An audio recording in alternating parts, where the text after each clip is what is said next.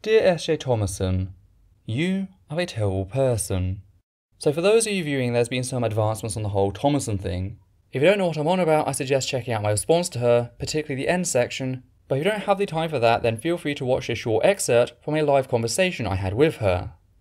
Focusing just on those who have, quote, aligned themselves with Satan.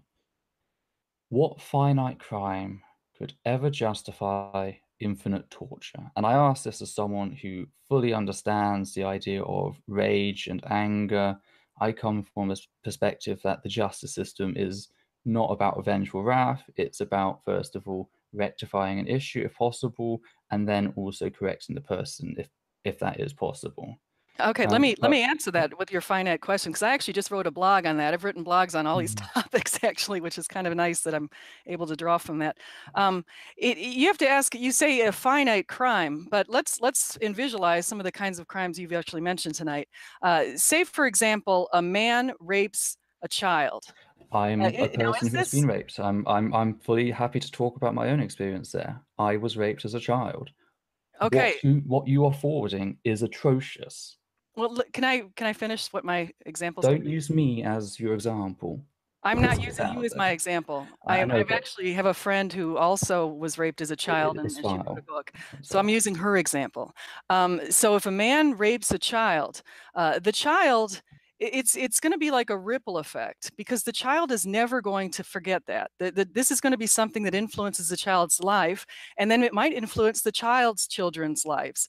It might actually keep going down through society. It might influence all kinds of other people who also were affected by this person and the types of actions that both people took. So the person who committed the crime, who raped the child, actually committed something that's not a finite crime at all. yes, It's it an is. infinite crime. One day the So, sun will burn up. Yes or no? yes. Our species will not live on. Or if we've traveled to other bodies, we might live on, but eventually all stars will burn up. There will be an end to the universe. Heat death will occur. Entropy will be reached. There will be a finite limit to our existence. Correct? There's a finite limit to the existence of the galaxies, the existence of the solar system, yes. Right. Now, Now, I get but what you're I going to wanted say. to You're going say to talk that about heaven. God is God is also, when I mentioned he's transcendent and he's immanent, he's also in this universe with us as an immanent Lord, but he's transcended. He goes beyond it, and that's how we explain the whole idea of what is beyond the universe, is beyond time, space, and matter, and that's God. So if we're with God eternally, we would also be in this unbounded time, away from time, space, and matter. That means the people who have suffered sexual assault suffer sexual assault in heaven, right? No, that's not what that means. Where is the crime continuing then? If when they go to heaven, the pain inflicted upon them from the sexual assault stops, right? That's cut off and in the finite universe, and it no longer continues in heaven. Where is the infinite continuation? The infinite continuation is, I mean, it's a crime against God, and so the infinite continuation would be in the infinite presence of I'm God. sorry. There's not If enough. if a rapist rapes somebody, you're committing an infinite crime because the infinite crime will always be in the infinite not mind of God. God can get over it for all I care. The issue was S.J. Thomason, online Christian apologist, attempted to bulldoze my lived experience as a victim of childhood rape as a means to posit her own ideas of how people like myself should feel on the matter, with a particular focus on the whole notion of hell and eternal torture for finite crimes. This did not sit well. I called it out and I felt it was so damn clear cut that she'd likely respond with silence in hope that it'd just die away. Instead, she held to her entitlement.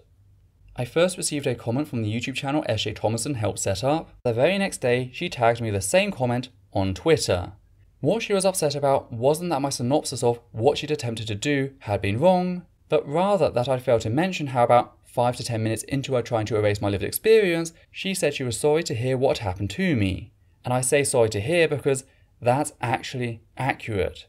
This is a common platitude to hear whenever someone opens up about something traumatic that happened in their life. It doesn't do anything to actually help the victim, not on its own anyway, as support needs to go beyond cliched one-liners. Its main job is to comfort the person listening, as it gives them a sense of doing something. And that's alright, I'm not here to attack that. It scratches an itch people often get when they hear another person discuss something truly terrible that happened to them early in life. I need to be clear, that's not what I'm angry about. What I am angry about, however, is the way that people who do shitty things will then try to use the fact that they carried out this informal social interaction as grounds to excuse said shitty behaviour. Thomason, I don't give two shits if you felt sorry for me.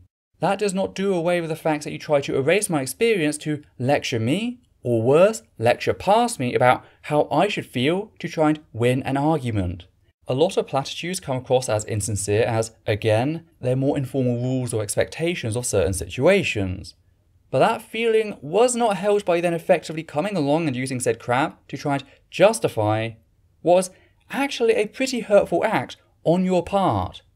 Now I explained all of this, and then about 2 weeks later, Twitter user Florida shared a screenshot of said post, commenting on the fact that she's done similar stuff to others. All of a sudden, a second Christian apologist reignites the original Twitter thread, only to admit halfway through that they didn't bother to find out what the issue was in the first place. They'd just seen an atheist say some rather scathing things about another theist and assumed that I was being the big, meanie, bully atheist to the saintly Christian. Now Thomason isn't responsible for this, though she is responsible for liking his tweets and thus demonstrating some level of support at the very least. So the second apologist continued to make a right prick of themselves, seemingly getting offended when I told them to piss off and only to return when and if they bothered to check out what actually occurred, as until then, they were simply wasting my time. By the way, this person has a habit of doing this from my experience with them. And if you're watching this, brass, stop being such a fucking asshole.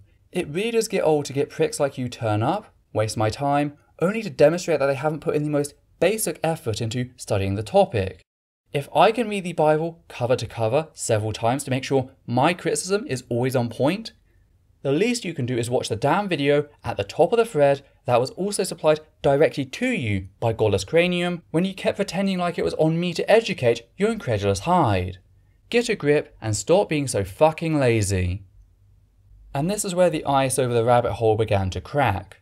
Florida Line began sharing screenshots of other things S.J. Thomason had said in public to other people, the first one of which was the title sake for this video. Following on from Thomason posting a quote by Mother Teresa and a commenter noting the abusive things Teresa did, Thomason stated, and I do quote, "Be careful. Look what happened to Hitchens, 1 Peter 3:16, end quote." Now the reference passage states, quote, "Keeping a clear conscience so that those who speak maliciously against your good behaviour in Christ may be ashamed of their slander," end quote. So clearly she believes Hitchens lied about all the evidence not only his work, but work carried out by others exposed in how Teresa not only tortured people in her dying houses to gain confessions before allowing them to die, but also funneled all money donated by a variety of people because everyone, regardless of doctrine, religion, faith, political system, thought she was doing a good thing, funneled all of their money back to the Vatican, including money from genocidal warlords who hired her to provide good PR, a service she was only all too willing to give. But that's not the most disturbing thing. The most disturbing thing here is Hitchens died of cancer. This Christian apologist, this S.J. Thomason, is rather literally threatening people with the threat of cancer or worse. And I know what apologists are going to say. How can I jump from look what happened to Hitchens to the threat of cancer? And the answer is very simple. When the person raised this issue, then and there, Thomason did nothing to say that this was not what she was saying, but instead doubled down, going so far as to state, quote, "He steered more than 1 million to hell, had to stop," end quote. This is so fucking sick, I don't know where to begin. I honestly don't.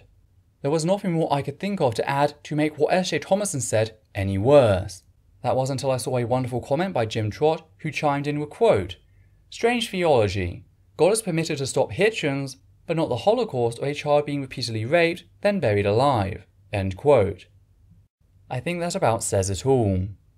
From this, S.J. Thomason, if nothing else, most certainly refuted the existence of any God with any sense of justice, major or minor, with the crap she spewed.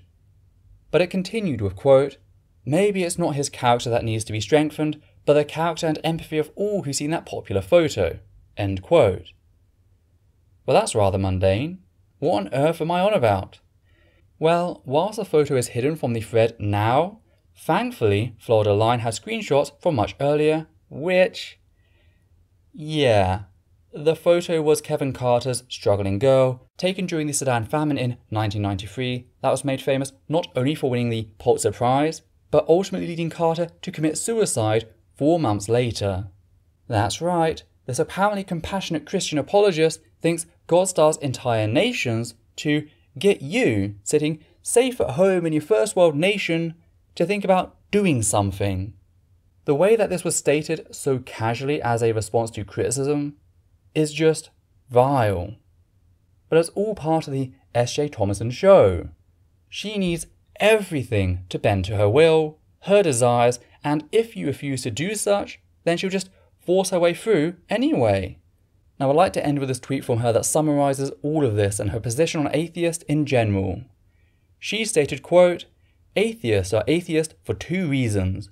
They've either been broken or they're doing something they shouldn't be. Jesus overcame, you can too." End quote. Now in my previous video I was pretty scathing. I saw her for what she is, a cold, apathetic, opportunistic monster of a person who is all too happy to hurt people for her own gain. But upon further reflection, I can see that I really had no idea as to just how terrible she really was. But now I do, and so do you. Dear S.J. Thomason, terrible doesn't cover it.